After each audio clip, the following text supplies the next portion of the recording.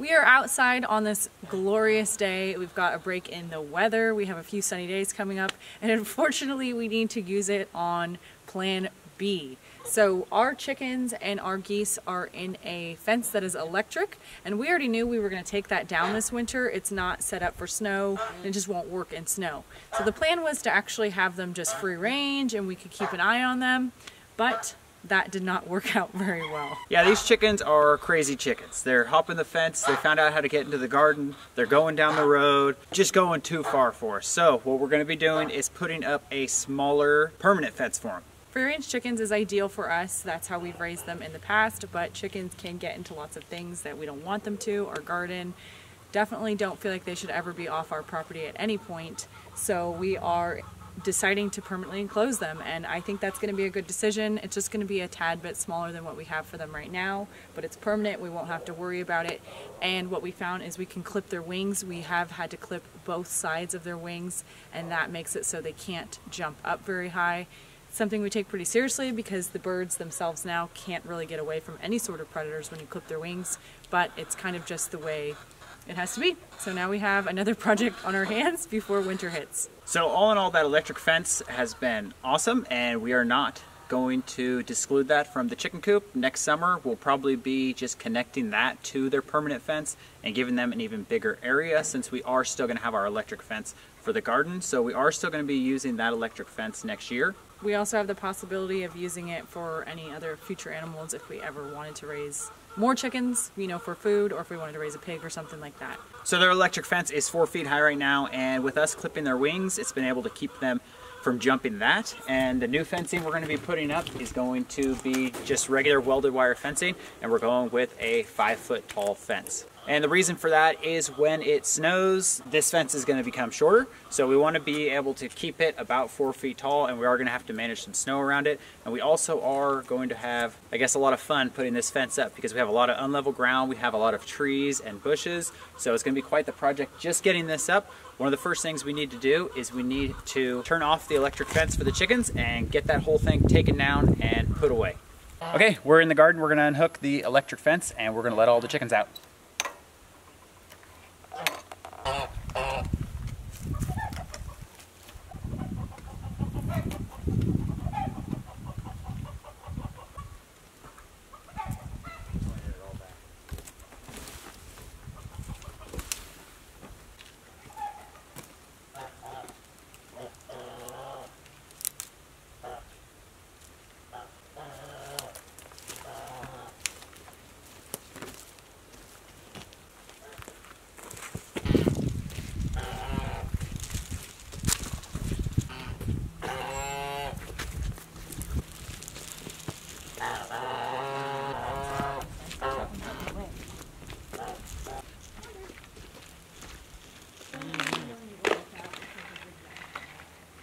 All right, if you guys are interested in using fencing like this, this is Premier One fencing, and we'll leave a link to the exact fencing that we used from them.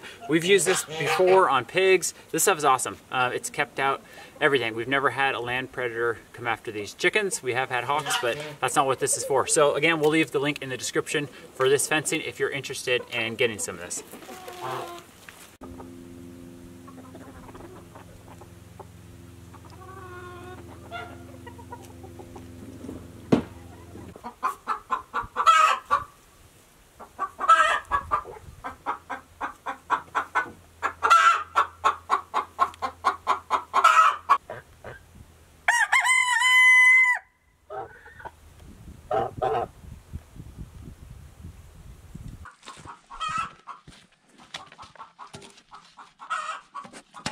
So we got all of the T-posts down in the chicken fencing, and we are digging our 5 posts that we need. We already have the gate set up, so we don't have to include those. And thankfully the ground is not too frozen yet.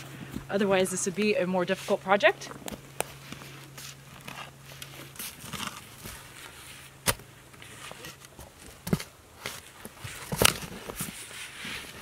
Okay, we got our holes dug that our poles are going to go in, and luckily we were able to utilize some of the trees that were already in here that we're going to use to hold the fence into place. And we pretty much have the brush cleared where we have a straight line where the fence is going to go. Next thing we need to do is go to the other side of our property and get some of the trees limbed up that we are going to use for the quarter posts. It's only got to be 5 feet then? So yeah, this is... Yeah.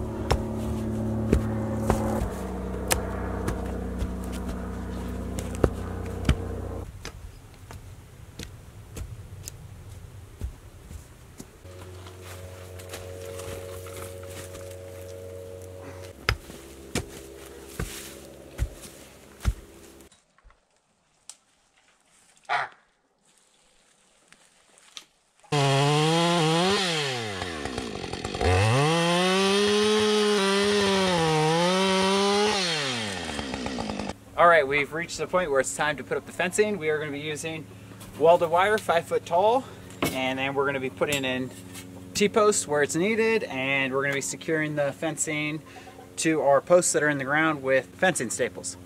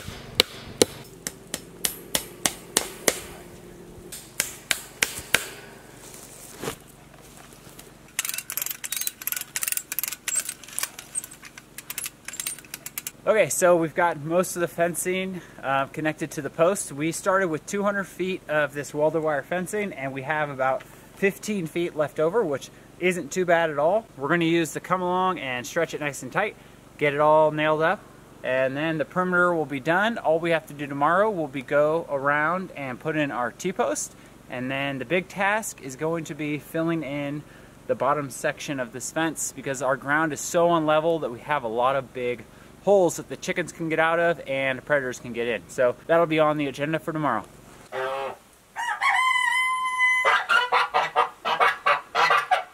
We're gonna get started this morning with adding 2 more posts on this long side, and we're gonna be doing that probably instead of adding T-posts, we'll use some T-posts in some of the other areas, and then we will have to come along and put some logs on the bottom since there is a pretty big gap because our land is so unlevel.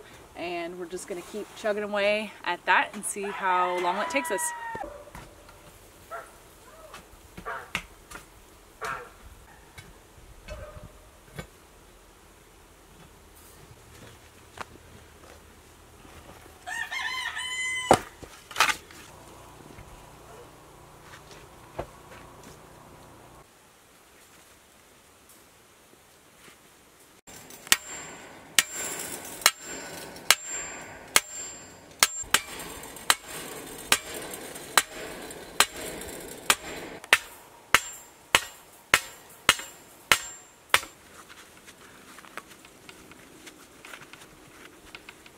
Alright, so we got all the fencing up, we got the T-posts in, everything is done there. The next thing we need to work on is we have this big pile of logs here, and we're going to use that to be filling in the gaps underneath some sections of the fence. And right here is where we're going to start, and this is one of the biggest sections that we have to fill.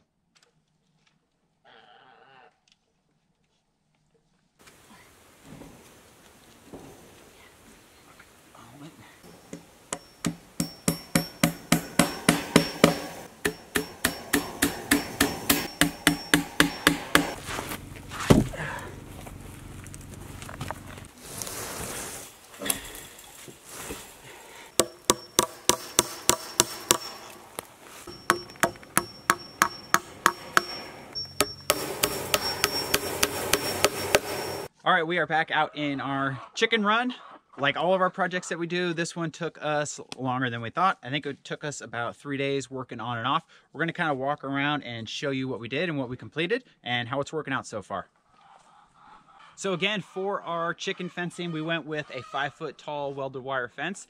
And if you look down here, this is some of the gaps that we were kind of dealing with. We basically went around, collected a bunch of logs off of our property here and our other property, along with some big rocks, and we kind of just filled in these areas the best we could, and we actually got it pretty well enclosed. We do still need a couple small logs to fill in a couple spots, but so far the chickens have not been able to get out of their run.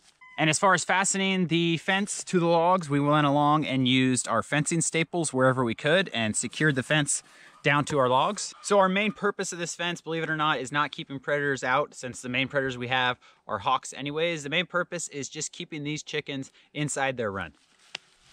So over here at the back end of the chicken coop, this land here is a lot softer than the front and the sides. These are 8-foot T-posts that we used, and we pounded them in probably about 4 feet. So what we had to end up doing on some of the posts was adding these branches to it, wiring them in, and then just wiring them to the top of the fence.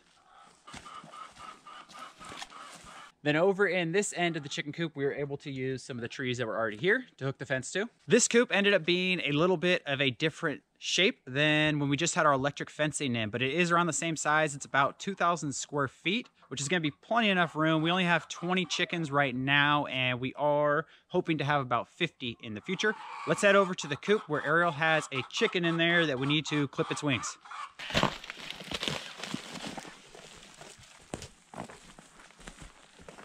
All right, we are gonna head into the coop. I have a chicken in here that we need to clip her wings. We have clipped about half of the Icelandic hens and roosters' wings. We are not clipping the Jersey Giants. They're a much larger bird. And even though I have spotted them flying this fence, they're not gonna do it on their own if a rooster isn't prompted or hasn't prompted them first. So we're not clipping their wings. Again, we just wanna do the birds that are escaping and that are best at doing it and we know are going to be jumping the fence when we're not home. We went ahead and caught this hen and found out that she actually has already had her wings clipped. So I will just use her as an example to show you guys what that looks like. And we just cut her flight feathers, which are the front ones. So she can still hop, and you don't want to cut these back feathers. And if you look it up online, there's a bunch of people that have done really good demonstrations. There's this middle feather in the middle that is the distinguishing point from the flight feathers and these back feathers. I'm going to go ahead and put her back because I think she was trying to lay an egg. Looks like we already got one today. And that's from the Icelandics. They're really small right now because they're still pullet size or young laying hens, and they're gonna get a little bit bigger. They're not gonna be very big eggs. They lay more of a medium sized egg, but we are also getting Jersey Giant eggs, which are a little bit bigger and they are a dark brown color. Before we end this video, I just wanted to go over some of our experiences that we've had with the chickens and geese this year. If you've been following us, you may be interested and it may be helpful for you, or it may not be helpful for you. But we have raised lots of poultry in the past and we have never had issues with aerial predators. So that was a whole new learning curve for us this year. And in fact, everything we did pretty much didn't work. So I wanted to fill you in on that. We did put up fishing line all over this coop. We strung it through trees, zigzag, cross, every which way. We had some surveyor's tape, some little flashy things. The hawks did not care about that at all. We actually witnessed them on several occasions completely fly through that line. Even if, you know, the gap was only about this big, they would fly through it. So for us, that just didn't work here. We've tried scarecrows. That also doesn't seem to work, but we still have Russell Crowe with us. We did decide to keep him if you catch him in that back corner. We also considered putting a net, but a net would be more difficult because of the size of the coop and the trees that we have here, so we've kind of ruled that option out. It's also not really an option for us to enclose these chickens in a smaller area. I don't personally believe in raising chickens in confinement like that. We like them to have plenty of room to roam, and we do still anticipate to let them free range or out on days that we're home. We have also found that chickens in the garden don't work out well. I know some people can keep chickens in gardens and that works out, but because of the large amount of chickens we have, you know, anytime you plant seedlings or have little seeds that you just put in the ground, chickens like to come through and scratch that up. So it wouldn't work for us to have them flying into that fence, especially during the beginning of the season. You know, now it's not as big of a deal since the garden is being shut down. Another thing we tried to deter hawks was adding adding in some black chickens to our flock in order for the hawks to think that they are crows or ravens. And that also didn't work, as we had one of those attacked, which is not funny. But I just wanted to point that out, that that was not a solution for us. We love the Jersey Giants. They're great chickens. That just didn't work. And what has worked for us that we've found is our chickens getting older and bigger. On occasion, we still have a hawk attack, but usually we're home and we can come out and, scare the hawk away. The hawks really are not able to take our chickens. They're too big and they fight too much, but it doesn't stop them from trying on occasion. We also have found that moving vehicles around the coop and playing music, which we can't do every day, does work. So different changes like that seems to deter hawks from coming around the coop. The last thing I wanted to mention was a tidbit about our geese, and we had originally gotten the geese to be guardian geese, and they do an okay job at that. The issue is that they don't do it for our chickens. So what I mean by that is if you let them out, they do squawk and honk if someone shows up, but they don't do it if anything's coming by for the chickens. In fact, if a hawk comes by, the geese don't even do anything at all. And I associate that with us having 2 geese, not just 1, and also getting them at a little bit later of an age. So I think if we would have hatched one of these geese out under our chickens and let a chicken raise it and just keep that contact less close between us and the goose, we would have had better success. But unfortunately, our geese are just not doing a job for us that we need them to do. So we are looking to rehome them, or unfortunately they will be on the menu because we just can't have pets that aren't serving a purpose here. It just doesn't work for us financially and economically. So again, we just wanted to share that with you guys if it can be of help if you're looking to raise geese or if you're looking to raise chickens and geese. You guys do follow us through our journeys and our experiences, and sometimes they are not successful. So we feel like being perfectly honest with that and how that's going. That's it for today, and we will see you guys next time.